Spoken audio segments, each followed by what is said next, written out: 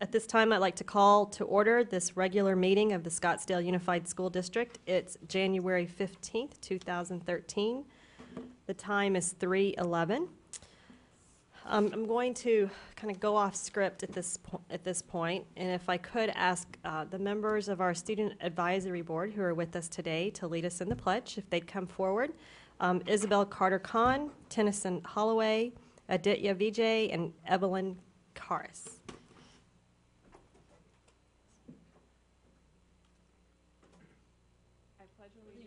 To the flag of the United States of America, and to the republic for which it stands, one nation, under God, indivisible, with liberty and justice for all.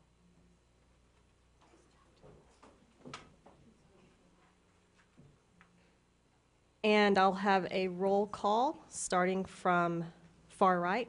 You need to turn your mic on. Sorry. George Jackson. Barbara Perleberg. Denny Brown. Pam Kirby. And Board Member Sneed unfortunately could not join us today as she has jury duty for the next 4 days. Okay, at this time, do any of the board members have any changes to the agenda? No. Changes? No. So if there are no changes, do I have a motion to approve the agenda as presented? So moved. I'll second. Board Member Brown moves to approve the agenda. Board Member Jackson seconds. All in favor? Aye. Aye. Opposed? The agenda is approved with a vote of 4-0. Dr. Peterson, recognitions and celebrations. Thank you, Madam President. We do have several celebrations that we would like to have. First, Carla Partridge has a couple of updates and celebrations that she would like to share.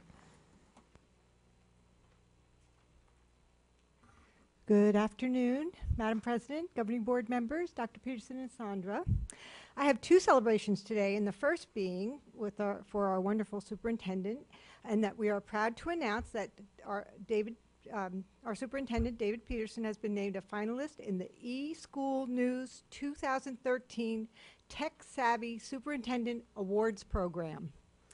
In order to be considered for the award, candidates must demonstrate exemplary vision for the use of technology to improve all facets of education and show outstanding leadership in working to make this vision a reality.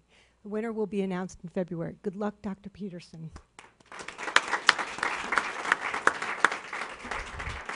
The next update I have is on our Sci-Tech Fest, which is coming up in February. And we're excited that we're going to be participating in the Arizona Sci-Tech Festival for the second year. In February, each of our learning communities will host a science and technology expo showcasing the work of our students. We strongly encourage parents, family, friends, and community members to attend to see the exciting projects that our students are doing. Discovery Education will have a booth at each expo and volunteers to answer science and technology related questions. The eCoach will also be present at all the events. The Arcadia Learning Community will be held on Thursday, February 7th from 6 to 8 at Arcadia High School. The Saguaro Learning Community event is Thursday, February 7th, 6 to 8 at Mojave Middle School. The Desert Mountain Learning Community Expo is on Wednesday, February 13th from 5 to 7 p.m. at the Desert Mountain High School. The Coronado Learning Community event is on Wednesday, February 13th from 4:30 to 6:30 p.m. at the Coronado High School. And the Chaparral Learning Community Expo is on Wednesday, February 20th from 5 to 7 p.m. at Chaparral High School. We hope that all of you will attend these outstanding events. Thank you. Thank you, Carla. Next, Mr. Rick Freeman, our Director of Facilities Operations Construction, is going to present a recognition that's well-deserved. We have a new Director of Transportation who has come in, and he kept the wheels not only spinning, but he kept them moving forward, and he's doing an incredible job, and we're just very, very proud of what Bert Herzog has been able to do for us. So, Rick? Madam President, members of the board, Dr. Peterson, Mrs. Como, and Bert Herzog, will you please come up front here with me, please? As Bert makes his way up here, I want to let you know that the Arizona Department of Public Safety requires every year a safety inspection of all of our buses. Each bus goes through an extensive inspection, which includes air brakes, tire depth, checking for air leaks, belts, fuel pumps, intake valves, filters, lights. Make sure they have a fully equipped first aid kit. Make sure we have bodily fluid kits. Make sure we've got triangles and markers and things, just to name a few things that they go through. And this year, Bert and his team was able to reduce both the number of major and minor infractions on our school buses to 0. All of our buses in our fleet of 200 buses received a perfect score this year. And we would like to commend Bert and his team for the job well done for the Scottsdale School District. And Bert, here's a certificate for you. Thank you.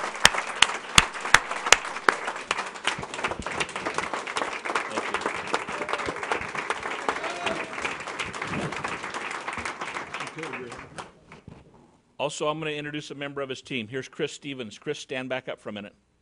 Chris is a big part too. Thanks.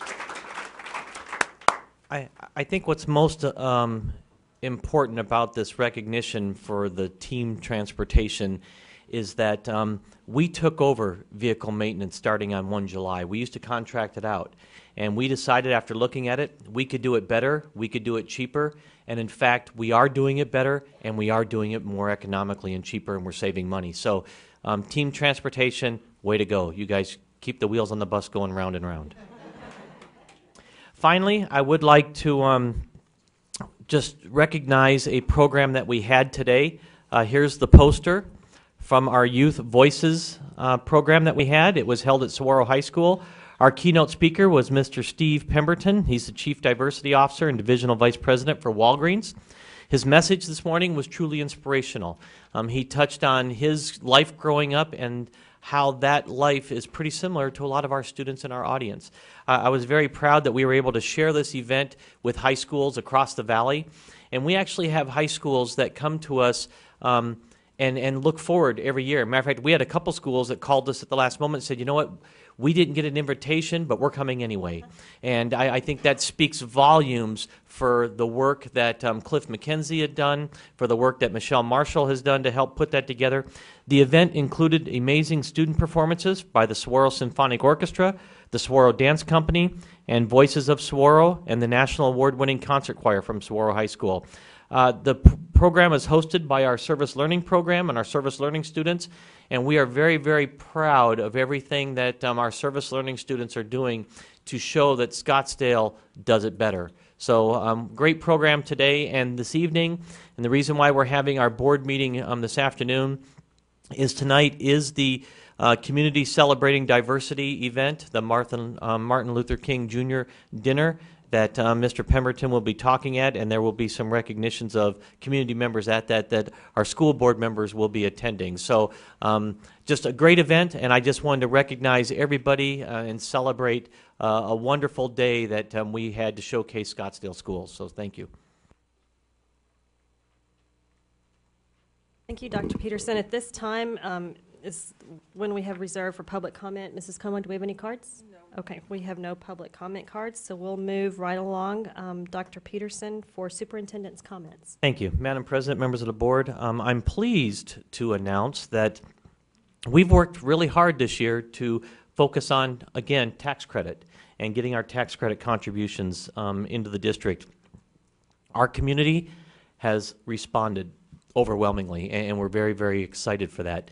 We've actually seen a 15% increase of our tax credit contributions from the previous year. We are approaching $2.7 million, and we still have checks that are being opened and balances being finalized. So we're very excited for that. We would like to thank our Public Relations and Marketing Department for getting the word out, and also Mrs. Kim Hartman and Mrs. Gwen Parker. There are two champion parents that we have from Chaparral Learning Community, and they've really done a good job of working with all of our schools to make that happen.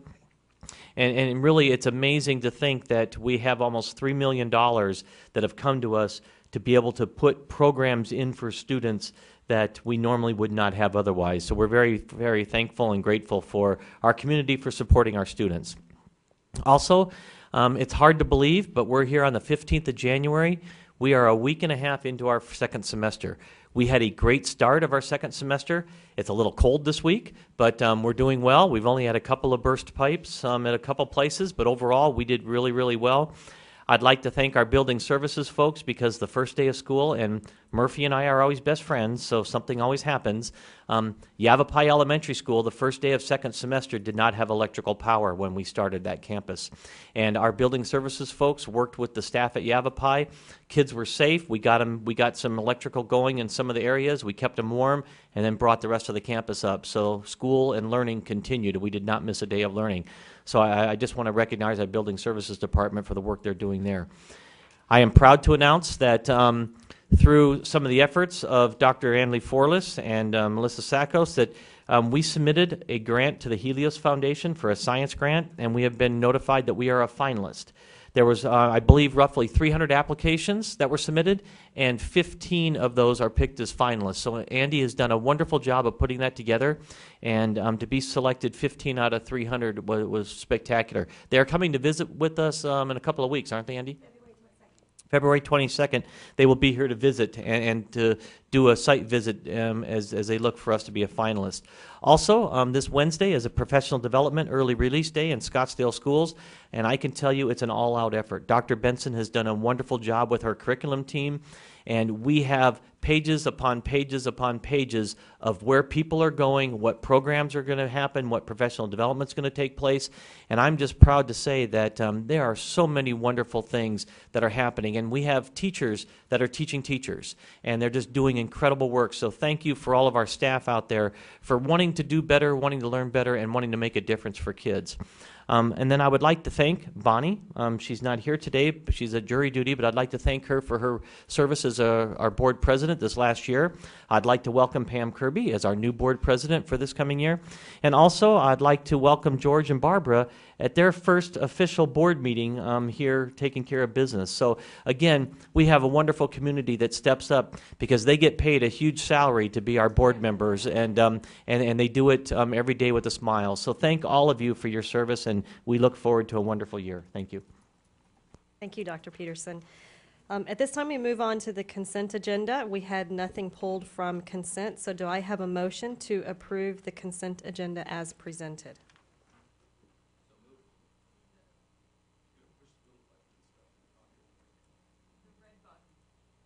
So moved. I have a motion by Board Member Jackson. Do I have a second? Second. Board Member Brown seconds. All in favor? Aye. Aye. Aye. Opposed? The consent agenda is approved with a vote of 4-0. Information discussion items. The first item is a student advisory board update to the governing board. Dr. Peterson? Thank you, Madam President, members of the board. Dr. Thomas and Dr. Forlis work with our student advisory board, and they meet, and our students are incredible. Not only are they leaders on their campuses, but they are not shy, and they share some very good information with us. They basically tell us like it is, which is what we need to have, and have that honest feedback. So Dr. Thomas is going to start, and then he's going to introduce the student advisory board folks that will give you a presentation of what they are currently doing and where they're going this year. Thank you, Dr. Peterson. Madam President, members of the governing board, Dr. Peterson, Sandra, and guest. This is one of the favorite things that Dr. Forlis and I get to do in our job, and that is working with our student advisory board. It's hard to believe, but we are in our third year of the student advisory board, and in that 3-year time, it's been amazing what they've been able to accomplish. But I'm not going to tell you about that. I'm going to let them tell you about that themselves. But I want to share a little story in that we had a meeting the other night, and we had Dr. Sakos and Dr. Ballas present some information regarding students, and it was amazing to watch the dialogue between our students and professionals around what's happening within our high schools, what their concerns are. It was textbook of what good work our kids do and the quality education that we have in the school district. I'm going to start maybe videotaping those meetings because it's pretty darn impressive. But just to watch the dialogue and the high level of questions that our students asked was amazing. At this point, I would like to introduce Isabel Carter-Kahn, who is the president of the Student Advisory Board, and she's going to give you a presentation on what the Student Advisory Board has been doing over the last several months. Isabel? Thank you, Dr. Thomas. Madam President, members of the board, I'm Isabel Carter-Kahn, President of the Student Advisory Board. With me today is Evelyn Karras, another member, Aditya Vijay, Vice President, and Tennyson Holloway. We're all from Chaparral. At first, I want to start out with just telling you a little bit about who we are as a group. We have representatives from every high school in the district. Between all of us, we have an average of 10.1 years of schooling in the district. We all participate in many different extracurricular activities. You can see the list is enormous, and that's just from people who are at one of our meetings. Most of us hold at least one leadership position, and we have 9 presidents of other extracurriculars. We have 6 sports captains. Many of our members work, and we have representatives on many committees for the district. It's actually become a big part of our meetings. The people who are on the committees come back to our meetings with feedback from everyone who's on the committees, and we share our opinions on matters of the committee with those people, and they can bring it back with a more rounded view of student opinions. And our average GPA is 4.3, so we're very proud of that. The main thing we've been working on right now is trying to set up an intramural sports within the district. Our goal is to involve students who are not otherwise involved in extracurriculars.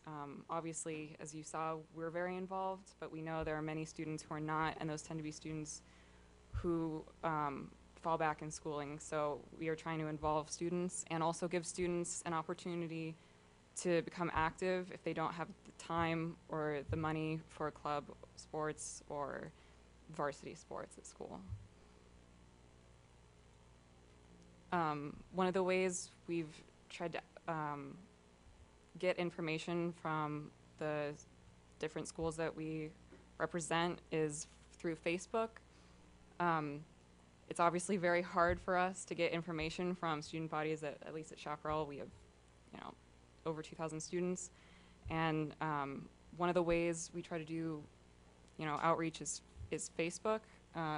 It's an example of one of our Facebook pages. We have one for each school. Each school has between 50 and over 100 likes on it, so that's how many people can see it. We've been using polls on Facebook to try to get information back. This is an example of one that we're using for our intramural sports.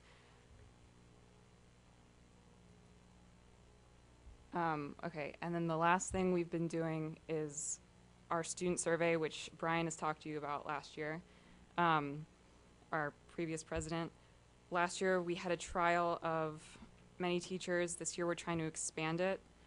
We have over 50 teachers signed up so far. It's a student survey that students take to evaluate teacher performance that only the teachers see, and we're trying to give feedback to teachers. So thank you very much. If you have any questions, you can ask me or... Are there any questions from the board? I have a question. Did you have one? Well, go ahead. No, go ahead. Okay, yeah, you mentioned intramural sports and getting kids involved that may not necessarily be on the school teams, but what about, I just wondered if you have ideas as far as arts and music and, those kids who, maybe haven't found their spot on campus for those interests as well? For music groups? Yeah, well, music, arts, young artists or something like that may have not found their club or something like that. I just wondered if that was kind of included in the idea of getting students. I think our goal was to have something with a really broad appeal, and sports is a low commitment type sport that will still get you active, is something that has a very broad appeal, and it can involve students that aren't interested in art too, or even are interested in art. Just trying to get everyone involved. Well, it's very impressive, and your group is excellent. doing excellent work. Thank you. That was one question I had. Another question is, do you have a timeline that you're targeting as far as to complete your surveys, get the feedback, and then develop a proposal or recommendation? Yes, we are trying to get the surveys out within this quarter. Once we have every teacher that we can signed up, then we can send those out. The feedback we get is, it's broad, but it's limited. We got feedback from last year. Only the teachers can see specific questions that each student has answered. So we get amalgamated data. Last year, it was very positive. We're expecting the same result this year. So when we get that positive feedback, the only thing we can do is really recommend. We still have some teacher hesitancy with privacy and not wanting it to be a punitive thing if the feedback isn't positive. So we will come up with a recommendation by the end of this year. Thank you very much. I always enjoy having you guys come to our meetings, and I look forward to you coming back later on this year. Thank you. Thank you. The next information And discussion if I item. could, Oh, I'm sorry, sorry. I wanted to close the section, Mrs. Kirby. The thing that's really impressive about the Student Advisory Board is they're actually very intuitive. As an example, if we go back when the board was going over the decision around the 2.0 GPA policy, this was one of the first groups that deliberated over that, and they commented and talked about what the impact was on their students. And that's part of where they came up with, let's try intramurals, because our colleagues, our fellow students, the ones that seem to be not engaged, let's see if we can come up with an opportunity. So that wasn't a proposal that just came out of thin air. They really were very thoughtful and paying attention to what was happening, what the governing board was doing. So I wanted just to close with that. Thank you. Thank you. Okay, annual open meeting law training. Thank you, Madam President, members of the board. As you know, being a public governing body in Arizona, there is a requirement every year that we do have open meeting law training. So Mrs. Marshall every year sharpens that pencil and is happy to get up here and give us our annual training. Thank you, Dr. Peterson. Madam President, members of the board, I want to thank Sandra or whoever put me after the Student Advisory Board, great presentation, for the riveting open meeting law annual review. Feel free to stop me along the way if you have any questions. This is a review for most of you. The open meeting law generally says all meetings shall be open to the public. Pretty straightforward. Any legal action taken by the board needs to happen in public. And legal action is defined as a collective decision, commitment, or promise made by a public body, you. A little bit further discussion of what legal action is. Any discussions, deliberations, considerations, or consultations among a majority of you, so 3 of you represents a quorum, that may foreseeably require final action by the entire board is legal action that needs to happen at a public meeting. The public policy of the state is to interpret this statute in favor of open meetings, so if there's ever a question, the meeting should be held in public. Who is covered? You as a board are covered, and just a reminder that any advisory committees that you create are also covered by open meeting law and have to follow the rules of posting notices and letting the public know and come to those meetings. As you all know, there's an exception in the law for student matters. Those are very private matters, and the state statute recognizes that discipline, suspension, and expulsion of pupils can be had in a closed session. We have to post notice of our meetings at least 24 hours in advance. I believe the most recent revision to the law is this this clarification that the 24-hour period can include Saturdays for districts like us that have a physical posting accessible to the public, and also we like to put it on our website so that people can go online and see that. Notice has to be specific, easy to understand. Generally, it's a violation for the board to discuss anything at a meeting that hasn't been properly noticed for the meeting. Meetings and notices should be accessible to persons with disabilities. We can have an executive session for certain enumerated matters set forth in statute. Executive session just means that we can have a quorum of the board meet in private for those specific exceptions that are set forth in statute. Only those individuals who are necessary to that matter should attend an executive session. There are 7 enumerated reasons that we can have an executive session. I won't go through every single one of those. I'm happy to tell you what those are. But I wanted to highlight the most common.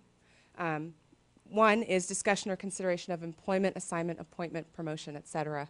of a public officer, appointee, or employee of any public body. Another very common one is for legal advice. You get to talk to me in private. That recognizes the attorney-client privilege. Another one is meet and confer, and this is the language of the statute, discussions or consultation with designated representatives to discuss meet and confer items. Notice of the executive session has to say exactly which provision we're meeting under. It can't just be a blanket, we're meeting under that general statute. We do include on all of our public meetings a note that you may vote to convene an executive session for legal advice should something come up during a public meeting. So that's okay that we have that on every regular public meeting notice. Calls to the public, a reminder that the public has the right to attend and listen. They actually do not have the right to speak at your meetings. If the board, as our board has, decided to include a call to the public, we can limit the amount of time given to each speaker. Speakers can talk on just about any topic, but the board may not really substantively respond unless it's a matter that's been noticed on that agenda. Board members may, however, respond to criticism that's been issued against staff members, and they can ask staff to put something, review a matter or ask that it be put on a future agenda. Email. I usually try to be overly cautious and blind copy you when I communicate with you because of the whole issue that can happen with reply all. You might mistakenly talk to a quorum of your peers about a matter. I know you're all very careful about that, but just a reminder that email is one of those places where human beings tend to get pretty casual, and so it's easy to forget this issue of the open meeting law. What happens if we violate the open meeting law? The statute provides that all legal action taken in violation of an open meeting law is null and void unless the board subsequently ratifies that action. So the board can fix it by ratifying it. A court can impose $500 fines for each violation against any person who violated the open meeting law. That fine cannot be paid for or reimbursed by the district. It is a fine for the individual. The court can also order payment of attorney's fees and costs, and again, the district cannot pay for those costs. In extreme cases, if a court determines that a public officer violated open meeting law with the intent to deprive the public of information or the opportunity to be heard, they can take the extreme measure of removing the member from office. With that, I'll take any questions. Fun stuff, I know. I have one light on. Turned it off. Okay. A mistaken light? Gosh. Got excited there for a minute, didn't you? I thought I was going to get to answer a question. Okay. I actually have a quick question. Sure.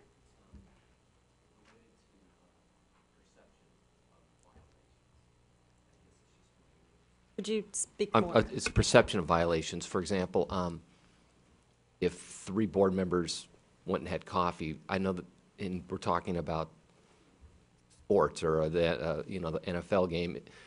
Is that something we should avoid, or is that it could be perceived if there's 3 board members meeting outside this meeting? Is that something that we need to be careful about? You do need to be careful. It's not to say that you can't do that, but that's a good point that a member of the public could see 3 of you together and think, oh, well, this big issue's coming up on the next agenda, I wonder. And anybody can contact the authorities and say, I think something happened, and they may or may not choose to investigate. But that doesn't mean you can't go for coffee with your colleagues. Thank you. Brown? You know, when in doubt, if we thought there might be a chance where three of us could be in the same room, it's usually wise to call Sandra. Hey, Sandra, we're three of us are going to be in a room, you know, just for future reference. And Sandra does do, oh, go ahead. I was going to say, I do post for district events where their board members will be present, but it's always, this is not It's not something that I required. have to, that's required. That helps. Any other questions or comments? Thank you. Okay, we have one action item on the agenda. It's an update on construction progress and approval of the construction of a new maintenance and transportation building at the Apache Complex through the One Government Procurement Alliance contract. Dr. Peterson? Thank you, Madam President, members of the board. As you know, back in 2010, we did pass a middle school bond that also had some other ancillary projects on it.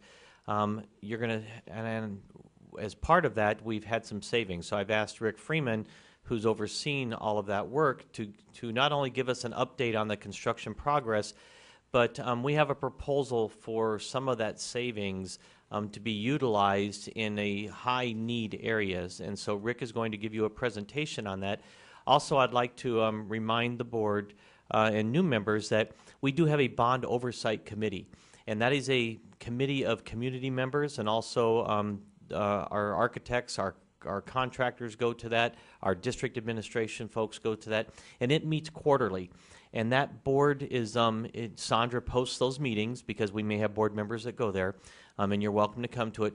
But they go over all of the projects, they go over all of the schedules, they go over where we are progress-wise, dollar-wise, and then the bond oversight committee gives guidance as to what we should be doing as we move forward. And so we've had that. It's worked very, very well. As a matter of fact, a lot of other school districts have modeled, taken that model that we've done and utilized it just so that they can not get themselves in trouble.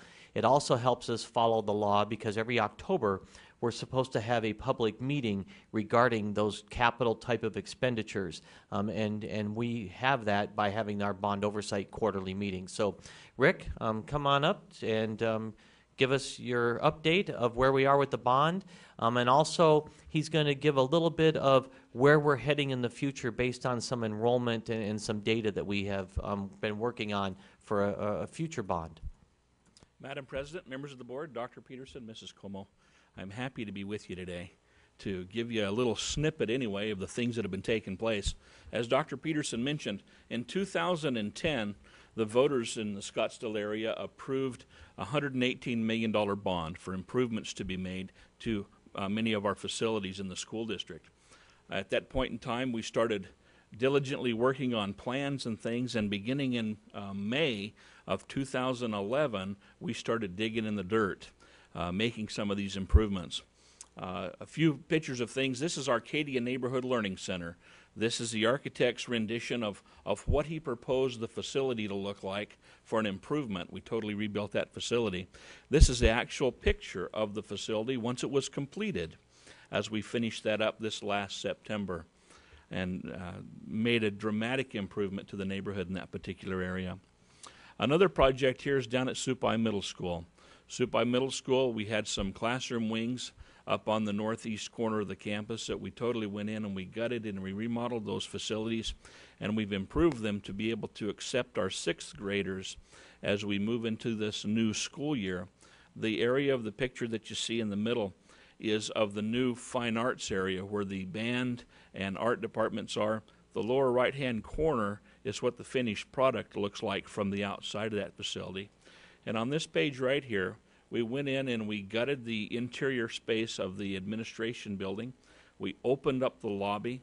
We made a more point of presence for that school so that people would know where they were, and we've created a better flow of traffic as well as a more secured campus at that location. At Yavapai Elementary School, we went in and we did quite a bit of work at that facility. Initially, we built a new multi-purpose building, which contained a central plant with a new chiller to provide air conditioning for all the classroom wings, because that facility was suffering from poor mechanical abilities. We also remodeled the front administration area. We opened up the lobby at that school and recreated a better flow in the front office. That's what this picture is that you see before you. The lower left-hand corner is a picture after we had demoed the existing sidewalks, and then the picture in the back set is what the new office area looks like now. We also at that facility went through and we renovated all of the classrooms. We brought them into the 21st century with new lighting, insulated windows, carpeting, did a lot of design work and so forth in those rooms, and brought those up to good standards. This facility right here is at the Tavon Annex.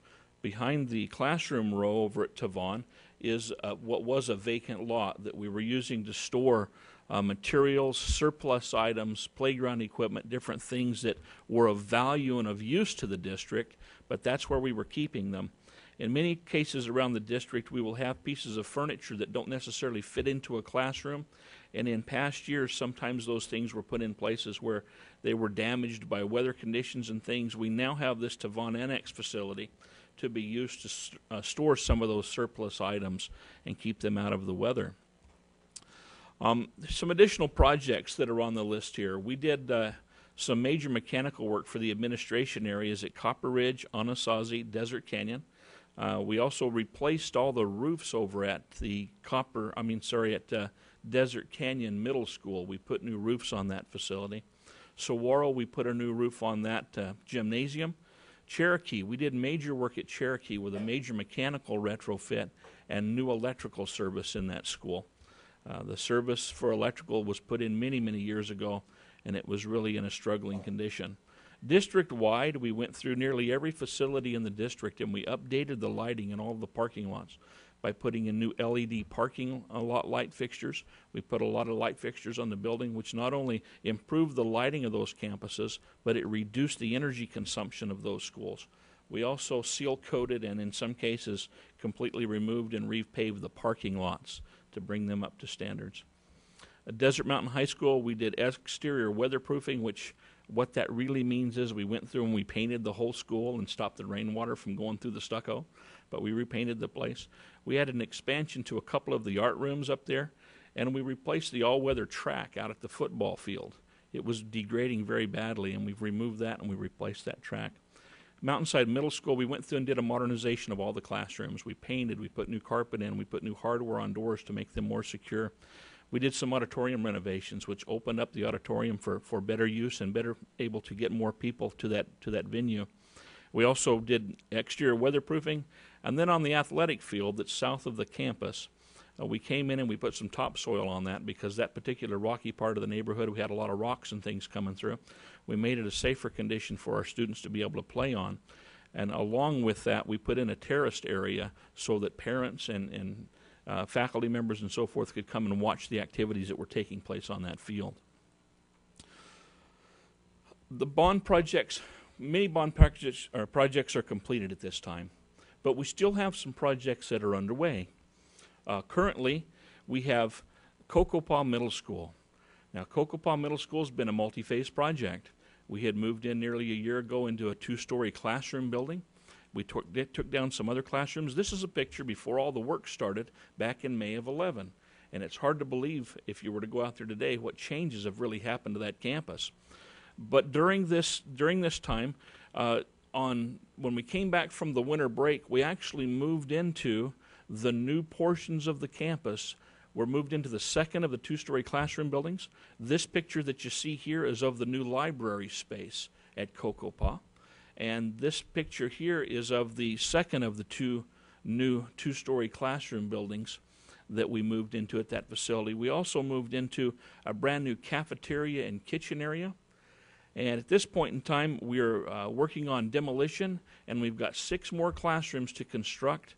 And we've got a new courtyard area at the school to put in, but we're winding down on that project, and that project will be completed this summer. This facility here is Mojave.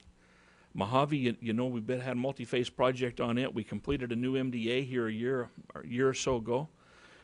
We also, in that picture on the upper right-hand corner, you see the gray building with the black roof. That particular building is the new 2-story classroom building, and below that's the new library. This picture was taken in August. Well, over October break, we moved into that facility. That new area we're all moved into. And then if you take a look at the center of the picture, when I get ready to change the page, you can see where all the classroom wings and classroom buildings were located prior to winter break. And then as we approached winter break, we made dramatic changes to that facility. All those existing buildings went away. And we are right now digging in the dirt, putting in footings and pipelines and things to get the new administration area added into that campus, and then we've got new parking lots and things that will be going into there. We are steadily working on that, and that will also be completed this summer. Here's a couple more pictures. You see the 2-story classroom building in a couple of those pictures, and then something I want to draw your attention to down here on the lower right-hand corner. At Mojave, we had some kachinas that were inlaid with tile into some of the walls. And in order to keep some of the history of that facility, we replicated that kachina that's on the library building right there at that facility. So some of the history is still there with Mojave. This is a picture taken in August of Ingleside Middle School. Now, if you recall, we moved into Ingleside Middle School 2-story classroom building back at the start of the school year this year. Well, I've taken a picture here. I took a picture across the area looking at the 2-story picture in the background, 2-story building in the background. And we've diligently been working on the new gymnasium building and the new administration area. Well, a photograph that I took last week that I placed in here on the left-hand side is the new gymnasium at that facility. The right-hand building that you see there in the picture, that's the new administration area. We are steadily working on that, and we are slated actually to move into those new buildings over the spring break, which will be coming up on March the 11th through the 15th. So those things are going on. Something that I want to add into that, and I shouldn't have changed pages, but I'll keep talking to you about it.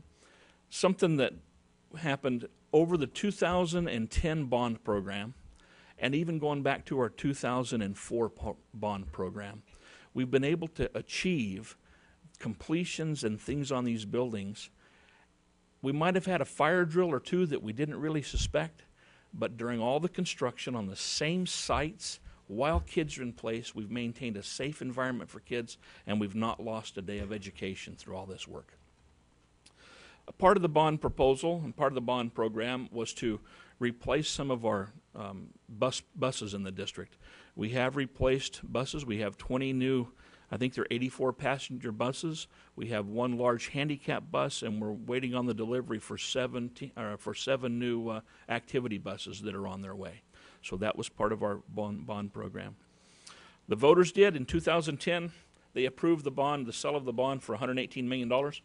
Presently, today, we have realized with negotiating and working on these projects a savings of $3,018,000. We do stand to perhaps on a couple of our projects still. We still may be able to save a little bit more money as we work into these projects. We're still dealing with these things. But that brings us to another particular area. With those proposed, or with those savings that we have a couple of projects that we've proposed. The one that's on the agenda today is a transportation maintenance facility at Apache. And also I've included in here a new multi-purpose kitchen building, which would be at Tonalea Elementary School. We're not necessarily ready to bring that information to you at this time, but I wanted you to be aware that that's out there forthcoming. But Apache, our facility at Apache, if you take a look at a couple of pictures that I have here, right now, Apache, we house 81 buses at that location. From the pictures, you can see this is our maintenance facility at Apache. We are basically able to change light bulbs and batteries at that location right now. And so that's part of the proposal as to why we are looking towards a facility. If you take a look at this aerial photograph, you can see where our buses are parked in that facility. And I'm not sure if it comes out on your computers or not, but over the last several years, we've actually had to add additional parking spaces to that location. On the right-hand side of that page, in that upper photograph, upper portion of the photograph, you can see the difference in the asphalt in that particular picture. That's an area that we had to add for, I believe we've got 26 buses that are parked there because of the number of buses we have in the district. Approximately 40% of our fleet is contained down at the Apache site, which the 81 buses from our fleet of 200, that's quite a few units. We're proposing a new maintenance facility, as you see in that photograph, to be located on what our basketball courts in that picture right now.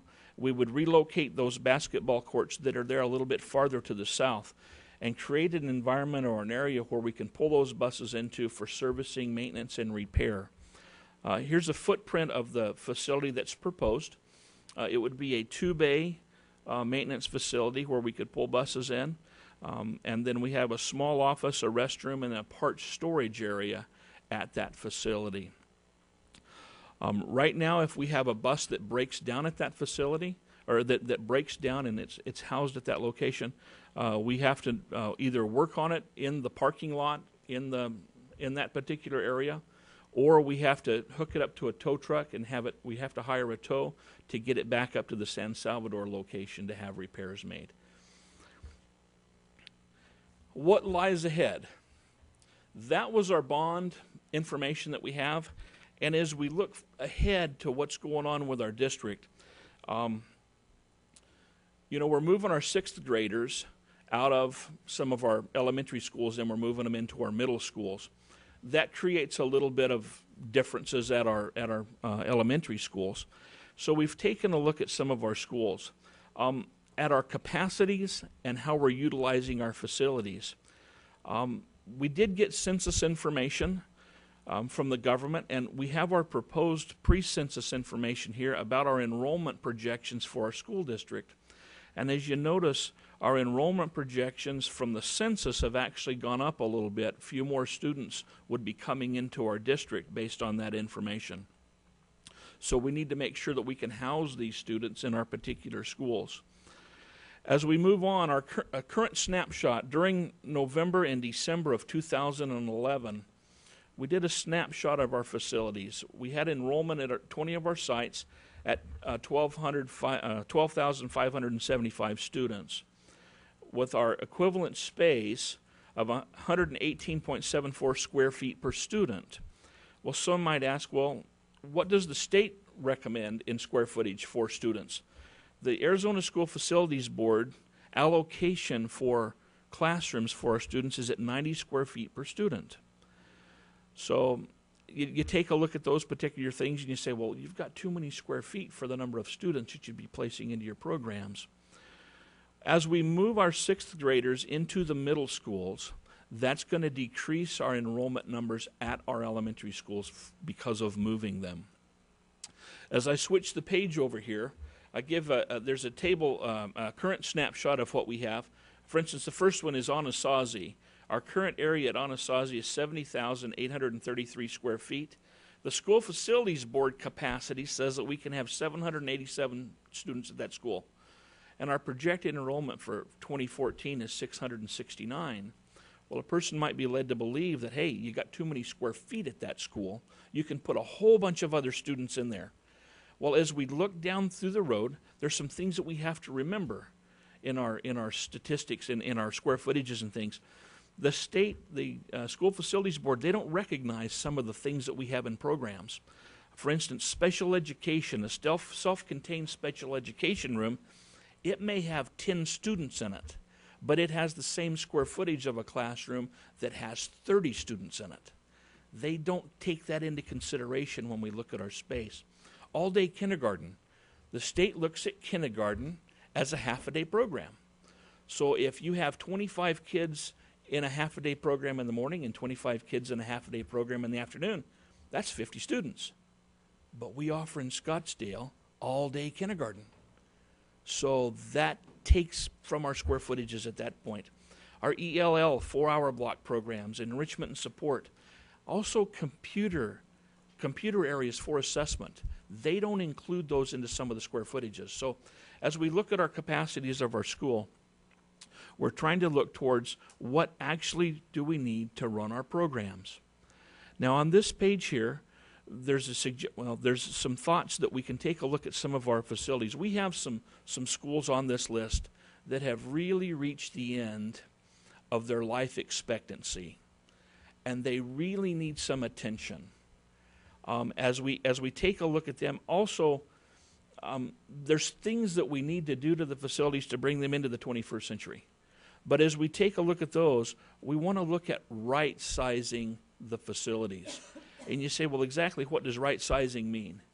Well, we take a look at those enrollment projections, we take a look at those neighborhoods, and there's some of the areas here that we would actually be building schools that are a little bit less in square footage based on what we have there. Now, we know from history that if you give a school X amount of square feet, they're going to fill X amount of square feet with programs and with storage, if you will.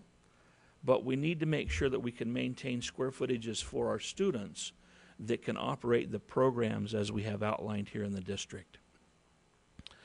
That is basically my presentation, and I'm open to any questions that you might have. Mr. Freeman, thank you for your presentation. Do we have questions or comments? Mr. Brown? On behalf of all the students at Mojave, my big question is there a pool on the roof? No, sir, there's no pool on the roof. All right, then. I'm glad we cleared the air on that. Now, moving right along, so as you might know, I work at a church, a very large campus, and recently we upgraded all of our lighting, went from T12 fixtures to T8. Yes. I'm going to assume that we did that typical or that similar upgrading with all of this rebuild. Yeah, we installed T8s and T5s throughout our rebuild. So we've got those more energy efficient light fixtures, as well as in our parking lots and those particular areas, we have installed either inductive or we've installed LED light fixtures, which are very, very energy efficient. All exterior buildings, yes, sir. Well, now, I understand that's a huge dollar savings for our energy bills. That is correct. So that in combination with our solar panels, that's really huge for the district. I got to imagine that's a massive savings. We believe we will save several $100,000 more a year in our utility bills with that lighting upgrade. Cool. And we got rebates back from the utility companies for doing it. I was going to ask if the rebates came into play. That's great. So how many buses are up at San Salvador? San Salvador, we've got, I believe, 119, 120. And how many are we proposing to store down at Apache? Apache, we already have 81 buses at Apache. And so there are service bays in San Salvador, and we don't have service? San Salvador, yes, sir. We do have service bays at San Salvador. That is where our maintenance, oil changes, all the repair work, and all that takes place is up at San Salvador. So what we're doing is we'd like to add services down here so we're not towing these buses back and forth or even putting miles on them, I would assume. That is correct, yes, sir. Great. And just to clarify, so all these capacity numbers on all these schools does not include kindergarten, pre-K? Or it's twisted? When you look at the square footages that the state allows us for our facilities, it does not include all-day kindergarten, and it does not include any pre-K. So if we have a pre-K program at our school and we look at the square footage, our square footage is, the numbers may look a little skewed because we may have 118 square feet as opposed to what the state's saying of 90 square feet per student. And just to go back, I may have had a senior moment going back to demographic studies. Didn't our growth show in the South primarily that was going to show the most potential for growth? Yes, Madam President, Board Member Brown. We are going to see growth occur in the southern area. Desert Mountain High School is where we will see a decrease just because of the aging neighborhoods. And as Mr. Freeman stated, when that 90 square feet per student was developed by the School Facilities Board back in 1998, it was done as a minimum adequacy guideline. It wasn't done as this is optimal. It was a minimum adequacy because remember the state had to pay to build facilities for schools who didn't have adequate square footage. And so, and I helped develop those guidelines. When we did that, it was minimum adequacy. Since then, you know, we have to have 2 classrooms for the same number of kindergarten students because we have all-day kindergarten for them. preschool. We have tuition-based preschool that's making dollars for the district. We have to have classrooms for them that the state does not recognize. And so we're putting all that together and looking at our facilities and our capacities, knowing what we're going to be done. And we have some facilities that need some help. Tonalea is in dire need, if I'm not mistaken. Isn't it one of the oldest? It is, yes, sir. And has almost no work has taken place there over the last. Well, Board Member Brown and members of the board, Madam President, if you remember back in the fall, we had a situation take place at Tonalea that we had a small fire in an electrical panel. At that particular facility, it needs some attention. We need to look at in the future. And that's part of the proposal that we would like to be bringing to you here shortly about some additional work to take place at that facility with some of our savings dollars. I just appreciate all your hard work, buddy, and I know that the caring that you put into buildings. Thanks. Thank you. Board Member Perlberg. Thank you very much. As a new member, I'd like some clarification on the definition of the square footage allocation. Is that simply classrooms? Would that include multi-purpose buildings? That does include all of the facilities, all of the spaces at that school. So cafeteria, Yes, storage, offices, and Library, any yes. multi-purpose. So in your proposed square footage, would those include, a lot of these older schools have no real multi-purpose rooms on those hot days for PE classes and things like that. Is that included in that square footage? Yes, ma'am. The new facilities for multi-purpose rooms and those things are included in those numbers that we have, even in the right size. Okay, that's wonderful. And then my final question is, a couple of these, just like Ms. Brown was mentioning, in the South, there is growth somewhat expected, and a couple of these schools don't seem, with the proposed square footage, to have any room for growth. And I wondered if there was any specific reasoning for that, or? I'm trying to remember how we put all of our numbers together, but we did include for growth in those places. We looked at the sixth graders that would be leaving and what numbers would actually be in that facility as we worked up these numbers. Yeah. Well, I'm just looking at the one where you have design capacity, the proposed square footage, design capacity, and then enrollment on the final column. I assume that's current enrollment, or is that projected? No, that is enrollment? projected That is enrollment. projected. Thank Based on Yes. the demographic study. Thank you very much. Board Member Jackson. Mr. Freeman, that's a very impressive presentation. You're doing wonderful work. Thank you. So I want to thank you for that. My question is, my predecessor, Ms. Peterson, had said when I first joined the board, she talked about always putting students' interests first, which we all do, of course. But my question, I think, is, with the perfect audit we just received from the Transportation Department, which is incredible, frankly, and this money that, if I'm left over from the 2010 bond, is that money, it's clearly we're doing everything right with the buses at the moment and maintaining the school buses. Could that money be used possibly in the classrooms right now? We don't have another bond pass at this point, and possibly the bus maintenance facility down south be put off until a future bond issue. It's just a question because, you know, we do have this money, and I think there's some classrooms that probably could desperately need that money. Mr. Jackson, thank you very much. Members of the board, Madam President, you are right. Money could be put into, everybody's scrambling for dollars. We all grab for dollars to put in this location and put in that location. One thing that has become very apparent to us as we've taken over the maintenance of our buses is we don't have the support in the south area of the district as we need it.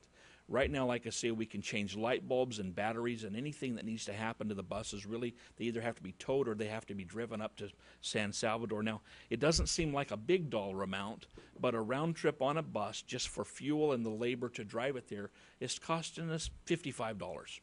$55 is nothing, but when you multiply that out times all those units, that costs us quite a bit of money. When they make for normal routine maintenance between 5 and 6 trips to the San Salvador facility, we start to encumber a little bit of dollars. We believe at this time that our money would be well spent to put that facility with the construction costs and things that we're able to achieve today for a metal type modular pre-constructed building that would go out on that slab and be able to save us some of those expenses, modernize the stuff for our mechanics to be able to service them there, reduce some of that travel and that transportation back and forth, but be on site, be on scene for all of our staff members that are there. You know, like I said earlier, 40% of our bus fleet is at that location. We can do anything. We can fix, we can overhaul stuff where it's at. Is it the best condition for a person to be able to be working in? Is it a good environment for our staff members? Probably not. I'll share a little story with you, and I hope you don't slap me down, Dr. Peterson, but when I was a boy, I remember going out to the fields where my grandfather was working. And I remember him crawling out from underneath the tractor, all greasy and dirty, because that's where he had to work. I'd like to see our folks that are trying to maintain our buses to get our boys and girls back to and from school, I'd like to see them be able to have a place where they don't have to lay on the hot asphalt when it's 110 degrees, when they can work on a bus, where they can change the tires, where we're not having to hire a tow truck to pull it back up to that location. I truly believe with all my heart that the Apache location, we have reached a point where we need that vehicle support at that facility. Not that our classrooms don't need it, but we truly have that area of need there. Thank you very much. Thanks. Board Member Brown. Well, so with the money saved from the trips back and forth, that money can get to the classroom, right? Yeah, that would be budget money that we could utilize elsewhere. Yes, sir. So we're spending it here to save it so we can use that savings here. Okay. Thank you very much. Thank you. Thank you for the presentation and also for what you and your team do all year long. You know, you come under budget in the 2010 bond by $3 million, on time or early on every project, and no lost learning days. You've hit the trifecta. So thank you for your efforts. Dr. Peterson mentioned at the opening of this agenda item the bond committee. So my question is, I think I know the answer, but I want to ask the question. Did the bond committee make the recommendation to spend the leftover, if you will, $3 million from the 2010 bond and prioritize the Apache maintenance facility? Yes, ma'am. At our last bond oversight committee meeting, that was presented to the the oversight committee folks, and they were in agreement with that decision to use those savings, because it was the savings, to be able to apply to actually those two projects. Okay, so they were presented more than just the Apache. They had Yes, ma'am. a buffet of different Of alternatives. different things, yes, ma'am. Okay, and then just as a clarification, Dr. Peterson did some quick math over here. On this slide right here, for the guests in the room, I do believe the totals on the proposed square footage, I think there's a transposition of numbers there. It should be 525, 950. It probably is. I Okay. probably fat fingered that when I That's- plugged those in. Sorry. Okay, all right. Yeah. I was racing. I changed this yesterday, so. Yeah. Okay, any other questions or comments from the board? Very impressive. Thank you. Okay, so at this time, do I have a motion to approve agenda item 11A, update on construction progress and approval of the construction of a new maintenance and transportation building at the Apache complex? I'll make that motion. Do I have a second? Second. Been moved and seconded. All in favor? Aye. Aye. Opposed? Motion passes with a vote of 4-0. Thank you. Thank you. Okay, future action. Do I have a request from any board member for a future action item? I see no lights. Okay. And do I have any governing board reports? Okay. And then dates of upcoming meetings, if you want to get your calendars out. We have Tuesday, February 12th at 4 p.m. is a study session, and that same day at 5 p.m. is the regular governing board meeting. And then on March 19th, 4 p.m. study session, 5 p.m. regular governing board meeting. Do I have a motion to adjourn the meeting? Do So moved. I have a second? I'll second that. It's been moved and seconded. All in favor? Aye. Aye. Aye. Thank you. Meeting adjourned.